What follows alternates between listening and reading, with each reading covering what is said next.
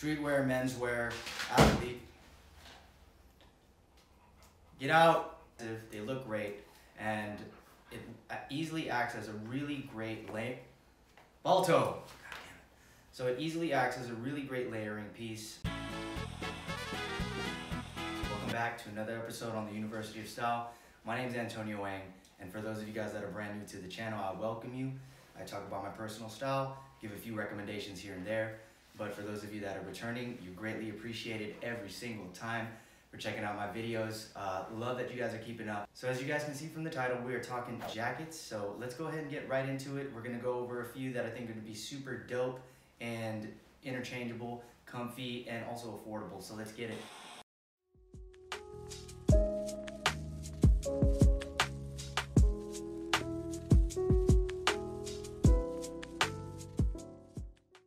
All right, so jacket number one, we're gonna start off with the vintage denim trucker jacket.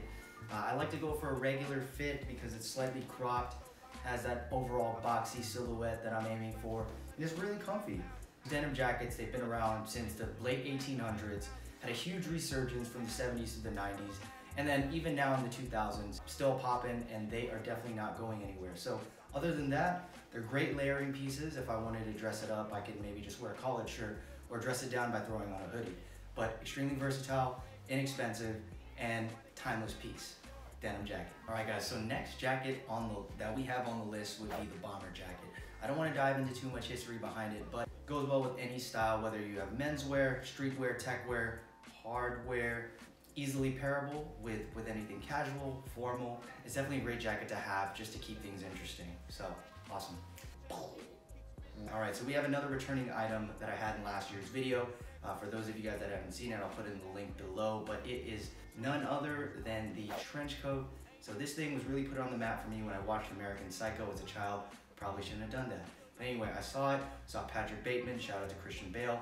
He rocked the shit out of this thing, and it just made him look super cool, polished, and just like straight up bad. All right, so I mentioned this item as an interchangeable piece for each of the jackets, and it is none other than the hoodie. What can I say about it? It's cozy, it's cheap, super dope, that's here to stay. All right guys, so that actually just wraps it up for my jacket video. So if you guys are digging the content, go ahead and leave a big thumbs up for the channel, as it does help, and I'm trying to break the YouTube algorithm. And if you are brand new to the channel, thank you for tuning in. I really appreciate it. Be sure to hit that subscribe button if you didn't already, and for those of you that are returning, appreciate you.